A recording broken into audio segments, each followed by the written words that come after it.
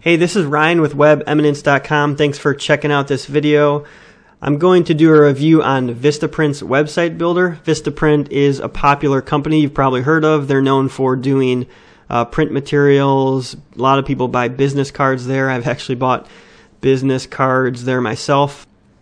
Vistaprint is a great example of a company that offers website services even though it's not a main part of their business. Obviously, printing is their main business, but probably because so many people who buy printing also may need a website, they offer website services as a value add. I'm always skeptical of companies like this and the quality of their service because they're typically just adding it on to make another sale.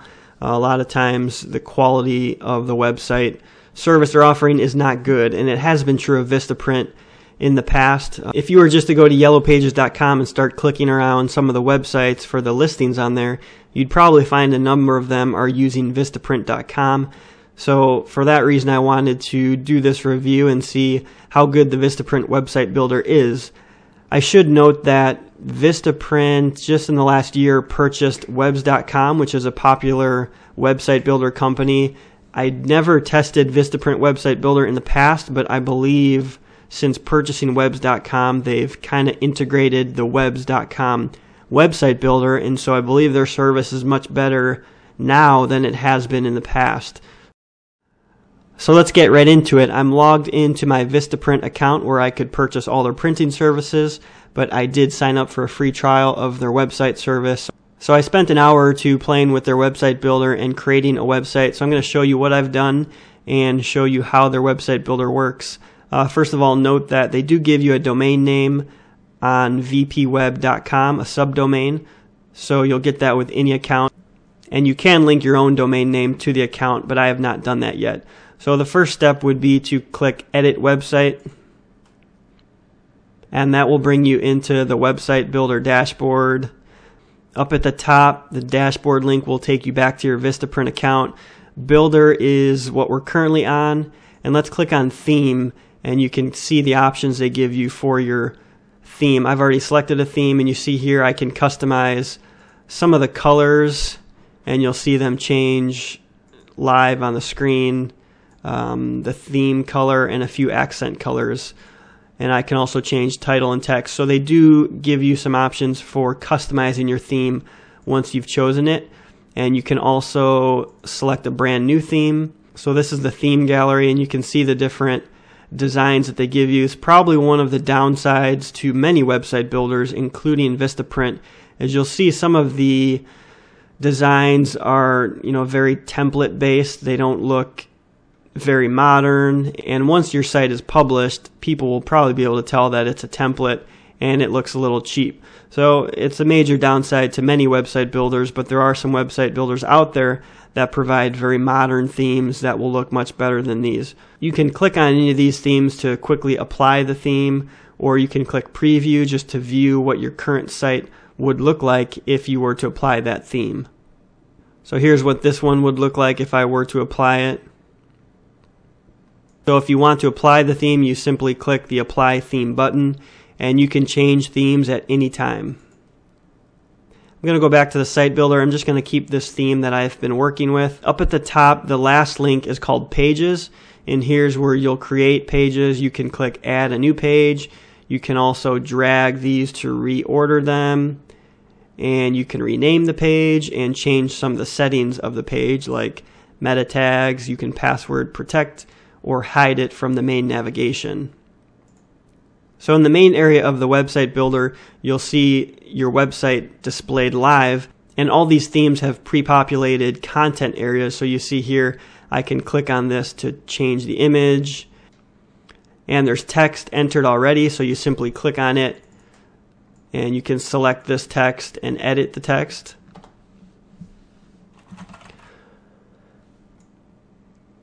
All of these content elements are very easy to drag around and change the arrangement of them.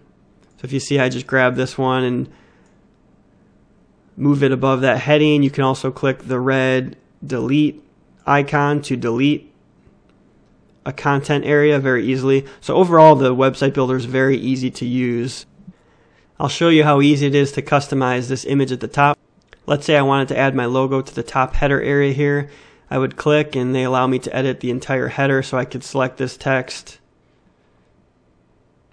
Could change the font and the color very easily. And there's some other text options up here you could change. But then I would just click, it says double click to change the image. So they display images that I've already uploaded. They have free images from Flickr Creative Commons. You can add an image from a URL. I'm going to go back to my images and upload an image. So I uploaded my logo. Let's see how easy it is to resize. Looks like you just drag the handle here. To resize, that's pretty easy, and they allow me to just grab the handle and center it. So there you can see how easy it is to add your logo up to the header area. I'm going to go ahead and click done, and you'll see that displayed there. I already added this picture to this slider area. You can see they give you this zoom function to zoom into pictures. I can add more slides to this and double click to add an image. I'm not going to do that now. And there's some other settings to automatically scroll through these images at a different speed, and there's some different transitions. So that's kind of a nice feature to add some animation and movement to your site using an image slider. And this content area down here was pre-populated with images and text, so you could easily change these images, add different ones by double clicking, and change the text here.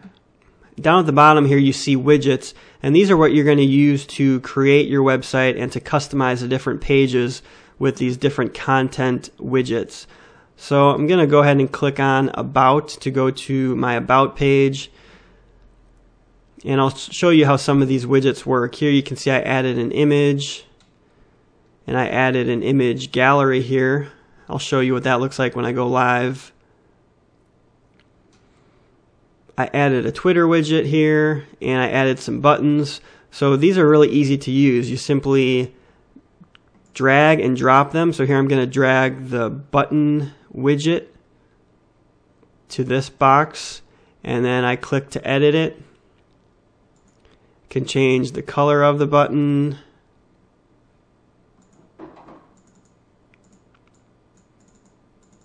I can change the text, call it button 3. I can change the link where the button goes when it's clicked. So here we'll just tell it to go to the blog. And you can change the icon for the button, so you can see how easy it is to add buttons and customize them. I added a YouTube video here using a widget. So any of these widgets down here, you just drag and drop onto the page wherever you want, and then you customize them. So there's paragraph, which is just text, title, which you just saw me drag to the screen. Image is simply an image that you can customize. You have image and text. 2 columns allows you to customize the layout of the page, and here you see I used a 3-column widget to customize the buttons, and you see how easy it is to drag to align the columns. Here's a video widget which I used for this YouTube video. The slideshow widget was used up above here to create this slideshow. A contact form widget, which is used on the contact page. You can easily add a map using Google Maps. And here's the button widget I already showed you. Down at the bottom they give you different categories of widgets. So I can click on structure. It's going to give me a 2-column, 3-column, a combo box, which was used on the home page to create the 3 columns of images and text. I'm going to go ahead and delete that.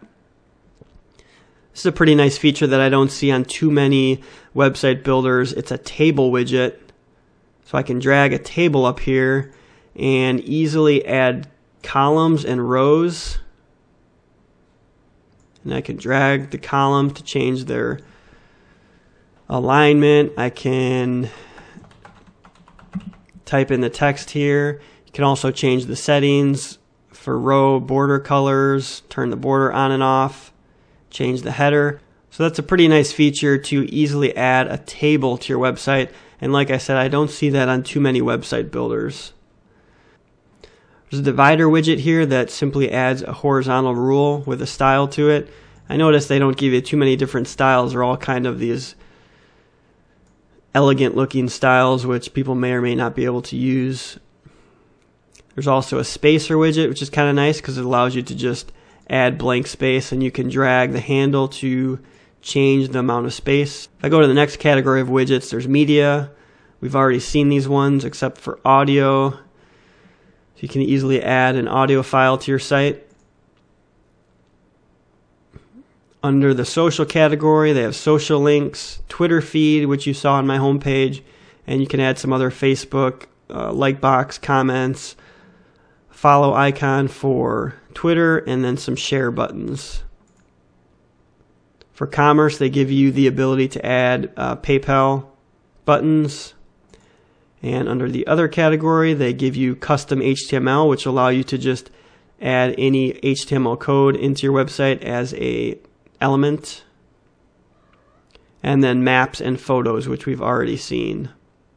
And after you're done making all the changes to your website, you just hit publish in the upper right hand corner, and that's going to make all your changes live on your site.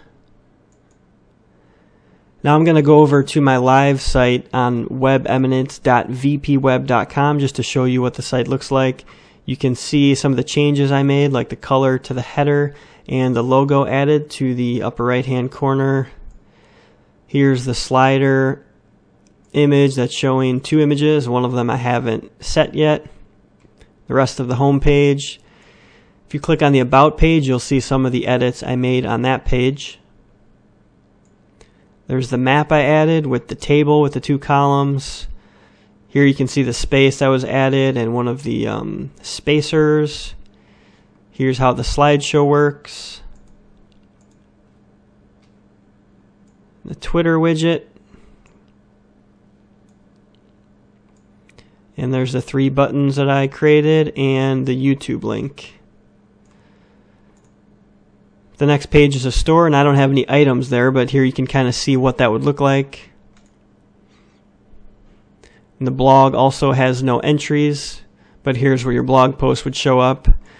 The next page is gallery, and here you can see if you click on this album, it opens a nice large slideshow, and people can click through your pictures.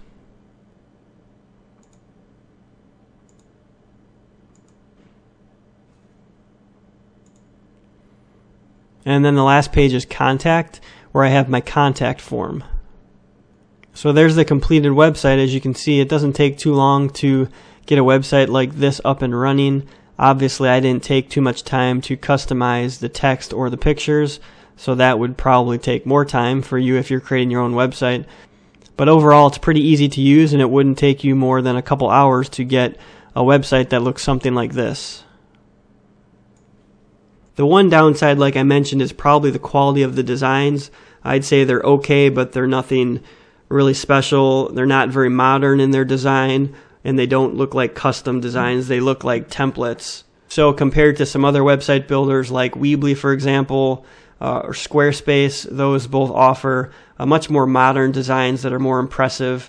Or you can get a WordPress site using WordPress themes, and you're going to end up with a much more professional and custom looking website.